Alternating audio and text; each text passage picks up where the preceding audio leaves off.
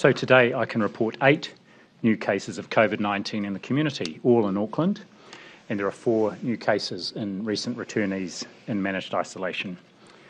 Now, 7 of our 8 new community cases are known contacts of existing cases. So progress does continue. Yesterday I reported 4 active subclusters. Today that is down to 3, and this is where we have seen cases emerging in unknown contacts, and public health efforts are obviously heavily focused on those active subclusters. Separately, in 3 of our subclusters, representing 15 cases, it's been a month since we reported any active cases. Now, formal closure of those subclusters and subsequent ones that are inactive is still more than a week away. We wait a full 28-day period or 2 14-day infection cycles after the last case has finished their 14 days isolation. But as you can see, we are making good progress. Now, one of today's new cases was confirmed after a person presented at the emergency department of Waitakere Hospital last evening, and this is the case that is currently unlinked. That person was rapidly assessed on arrival and moved into an appropriate area not long afterwards. As soon as their test returned positive, they were transferred to North Shore Hospital, where they are being cared for. That is the usual operational plan at Waitakere. They are in isolation at the moment in a negative pressure ventilation room with all appropriate protections. As a precaution, 5 members of the Waitakere ED have been stood down while there's further assessment made by the occupational health team, and 8 patients who remain in hospital and were in vicinity of that case are being treated at the moment as contacts, and again with all the appropriate precautions. The ED was able to remain open with ambulances diverted to North Shore while a deep clean was undertaken, and it is now operating again fully. On wastewater, ESR has reported to us a positive detection in wastewater in Tauranga from a sample that was collected on the 23rd of September. Now, follow-up samples from Tauranga and Mount Maunganui were taken this morning, with results expected on Thursday. And additional samples are also being taken from nearby areas, including Pairoa, Waihi Beach, Katikati, Matamata, Te Puke and Makatu. Unexpected wastewater results can be due to a recovered case there, or who is excreting viral fragments, or an undetected acute case. Our usual protocol is to wait for a second test result before taking any further action, but in this case, and given that we know at the moment dealing with the Delta outbreak in Auckland, we are confirming for people in the greater Tauranga area, reiterating that ask, and that includes Mount Maunganui, get a test if you have any symptoms at all, or if you have been at a location of interest in either Tauranga or Waikato or Auckland. The locations of interest are updated daily and are on the Ministry's website.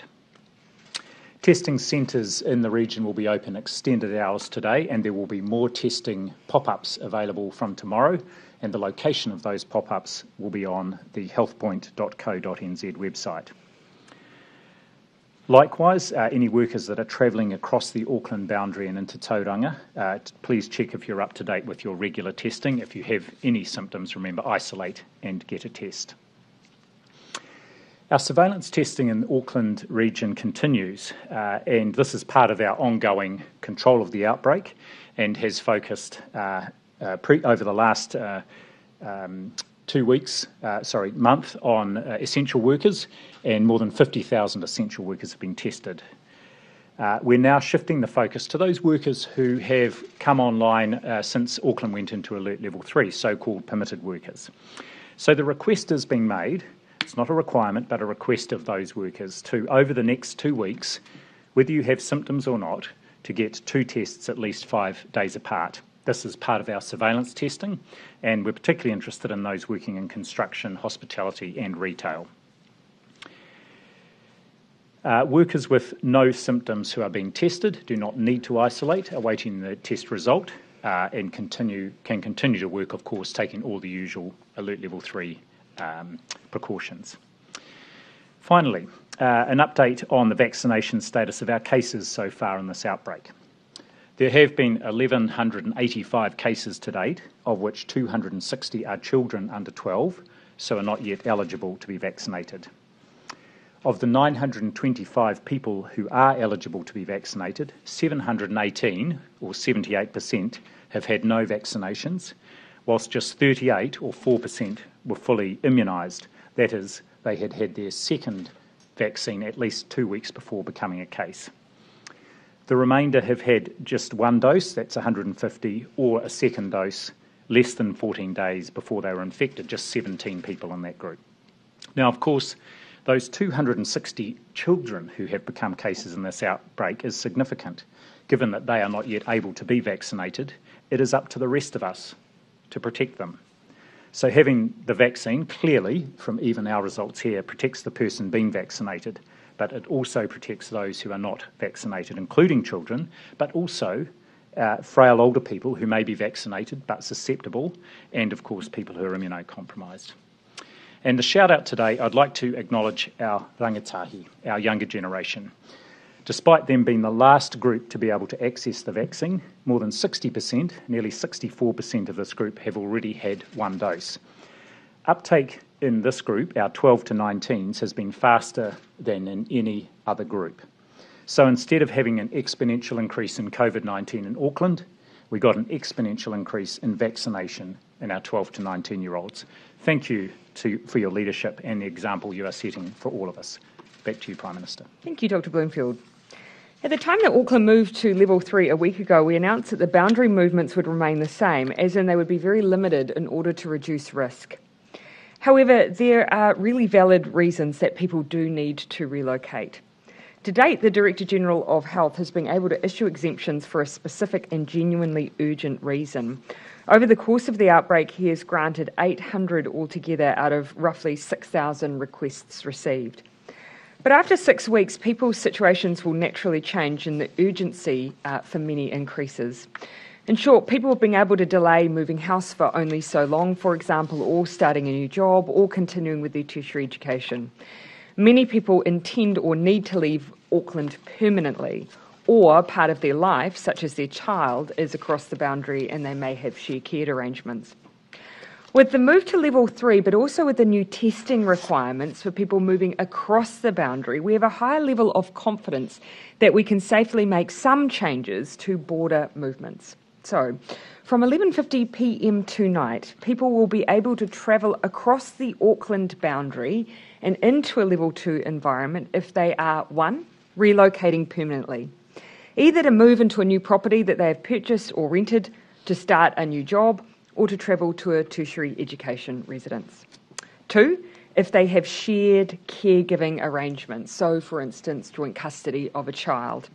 3, if they are returning home from alert level 3 to an alert level 2 environment. There are rules. First, if you're leaving Auckland and not returning, you need to get a negative test within 72 hours before your departure. So that's the same as the requirements for those where it is already a permitted activity to move across the border. For those crossing the boundary for shared caregiving arrangements, because this involves more back and forth travel than a one-off, they'll need to have a test within 7 days of each crossing, just like the crossing requirements we have for those who are moving freight or are part of essential work. Everyone must carry proof of why they are travelling, and you must not be sick when you travel. If you are a student, please get in touch with your tertiary accommodation provider beforehand to help facilitate your return. Another pressure point in our COVID response, which we've discussed often, is MIQ. We know there are significantly more New Zealanders trying to come home, particularly as we near the end of the year, than there are places available. We have tried to make the system fairer with the introduction of a lobby system that means everyone trying to get here has an equal chance to do so and doesn't have to sit at a computer for hours pushing refresh. And tonight, further rooms are being released into that system. Between 5 and 6 p.m, an extra 3,800 rooms will be released to be booked for October, November and December.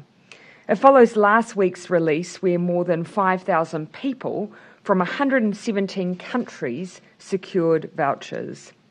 And means that more than 12,000 people are coming home for Christmas over the next few months, with thousands more rooms to be released over the coming weeks. The reason we stagger those releases is because some people may have urgent needs that only arise, say, in October or November, and it allows people to get equal access if those needs arise a little closer to the time.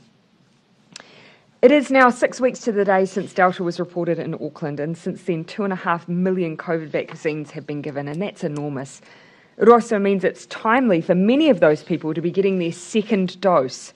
And there are several new ways to get your jab now. Just a couple to be aware of in Auckland this week include a 2-day vaccination event being held tomorrow at the Assembly of God Church in Te Atatu, and another at the Vodafone Event Centre in Manukau across the weekend.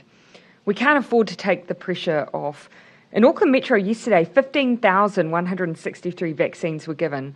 Just over 4,000 were first doses.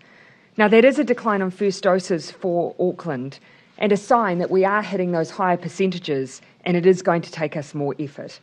Hitting 90% of the eligible population vaccinated by the time we review alert levels in Auckland, of course, gives greater confidence, but would really require people to step up their rates.